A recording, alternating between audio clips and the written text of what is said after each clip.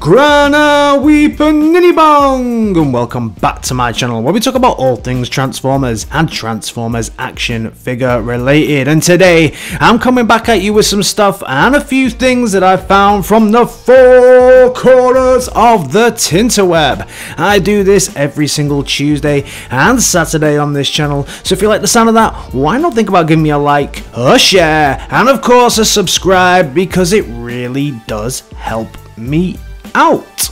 And now the news. Don't touch that dial. Kicking off as we often like to do with FUNBIE Studios, and they've been adding things onto Blaster's Tower from the '86 movie. So this is their 3D printed diorama stuff that's going on their cyber-based system. This is the door that has an opening section in it so that the bots can make their way up to the section at the top, so you can do a little bit of opening and closing. And obviously with this being 3D printed as well, you can make this as large or as small as you would like it to be, which is really cool. That's one of the best things about 3D printing, right? You can scale things up and scale things down to your heart's content. I think you just need to find a bigger Devastator here, but all in all, this looks incredible. Well done to this team, loving FUNBIE Studios. Just last week I reported on them doing some light up eyes for your HasLab Unicron, and yes,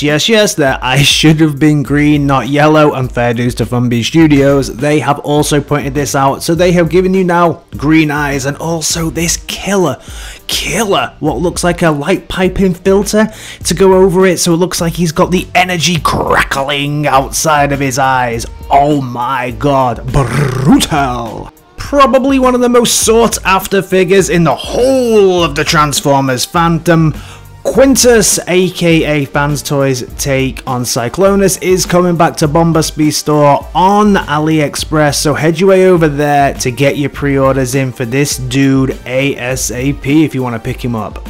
Calling all Optimus Prime cosplayers, Alien Attack have got the accessory for you. So this is the Sword of Justice, and look, this thing is absolutely huge, and of course is the sword wielded by Optimus Prime in The Last Knight. This sword is highly detailed, very nice, and it's about 127 centimeters in length and weighs about 1 kilogram. Look at the detailing here, very cool, awesome, and has light up Cybertronian writing on the side, so you can be at home and you can wield this bad boy in the comfort of your own home or at your local fan convention or whatever it is that you're going to be able to do with this sword. And you can tell them that freedom is the right of all sentient beings. Look at how this thing lights up. Absolutely amazing, really cool. Not a big fan of the Bayverse, but something in me wants this sword. Heading over to the world of FANSHOBBY, and they've been showing off a few more images of Ace Hitter, aka SHUTTA. So this is absolutely beautiful. This looks incredible in its bot mode. I showed off a few more pictures last week of it in its alt mode, and we saw that basically it looks like it's not going to have any stickers. Whoop whoop, that's a bonus for me. But in its bot mode it looks incredible. I just really hope that the transformation issues that they had with Athena, the tabbing issues that I constantly have with FANSHOBBY's products, are fixed on this one, because I'm super excited for this. I want to complete my Super God Master Force lineup, and this dude looks like he's going to fit in just well. Perfect rendition of this figure. The Headmaster Juniors looking great together with Power Baser as well. This will just be an awesome addition. Looks like he's highly articulated, poseable. Please just don't let this be just for the pictures. I also like the way when you put his head in, the chest piece will come out as well, and you'll get those little faders like they had within the original Headmasters. Well done, FANSHOBBY. Oh, please let this be good.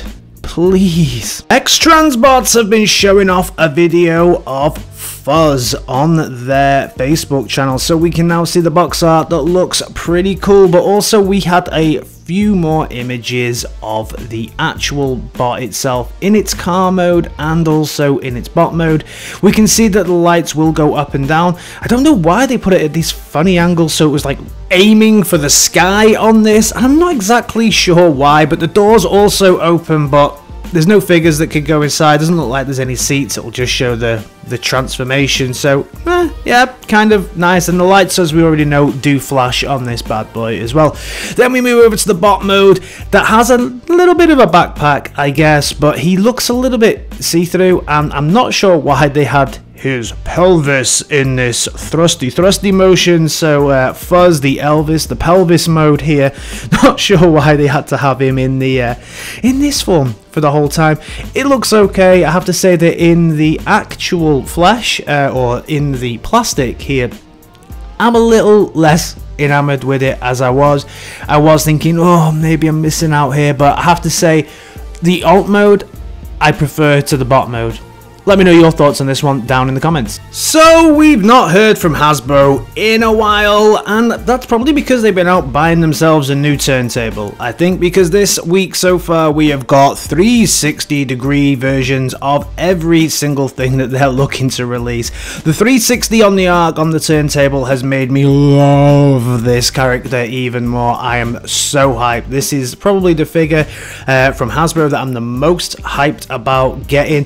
The 360 on this bad boy just makes him look better and better. Whatever mode he's in, I'm here for both. I don't know which one to display it in now. I was thinking about the alt mode because I love it so much, but now the bot mode also looks great.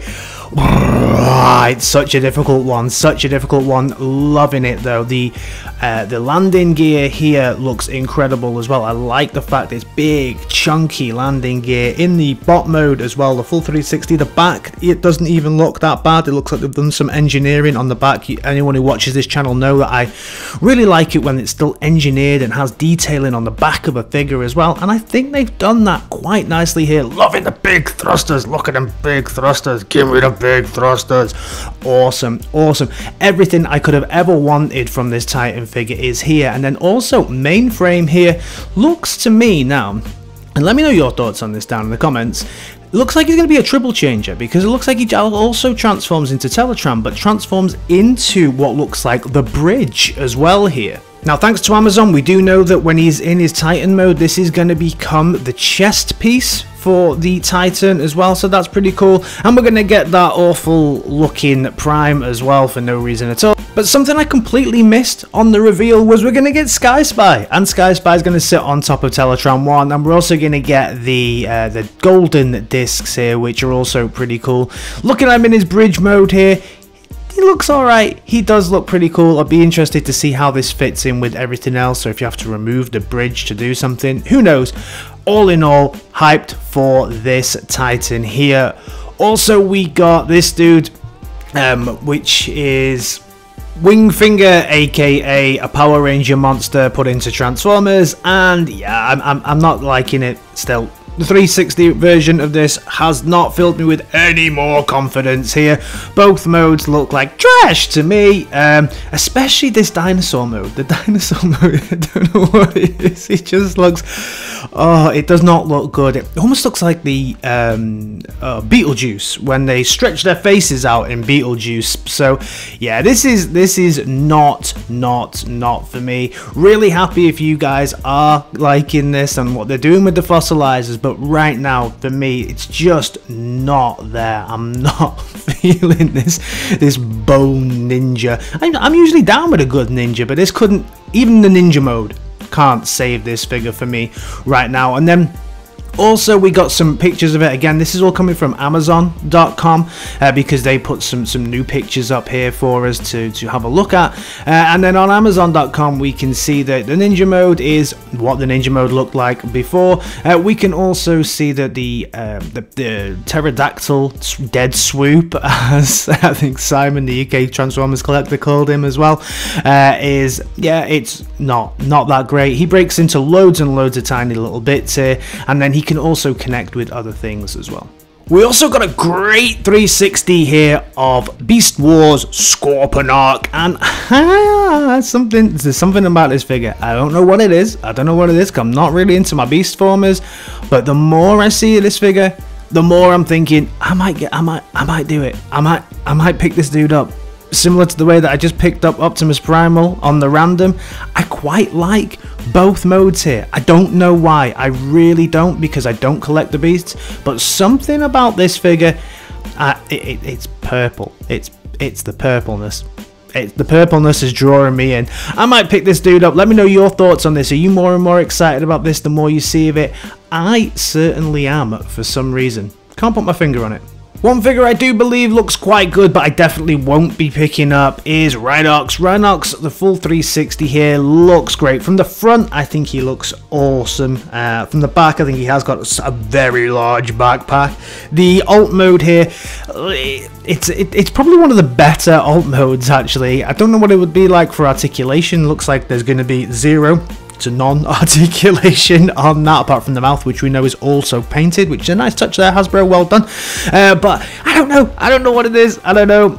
No, probably not. And those hollow legs just kill it for me. I just can't do beasts that look like beasts too much. But I like the Scorponok. Tell me, I don't know. Moving over to tracks then, and initially I did love this figure. When I saw it, I thought, yeah, this looks pretty good. Well done, Hasbro. But the more I see of it again, the less enamored I am getting with this one. Certainly the bot mode. I think the bot mode here, when we get round to the back of it and the legs, I don't know what it is. It looks very hollow, very see-through. Definitely those feet just look like they're hanging on for grim life there.